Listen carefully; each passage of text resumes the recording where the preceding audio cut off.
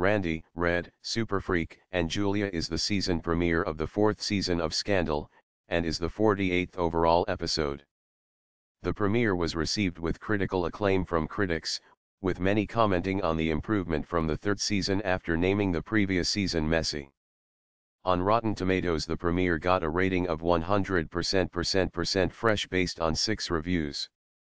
The episode scored a series high in total viewers with 11.96 million and in adults 18 to 49 with a 3.8/11. The episode saw the departure of Columbus Short's character Harrison Wright, who was killed by Tom Larson at the orders of Rowan Pope. The premiere introduced new characters, played by actors such as Portia de Rossi, who was cast in a multiple episode top secret arc starting with the premiere.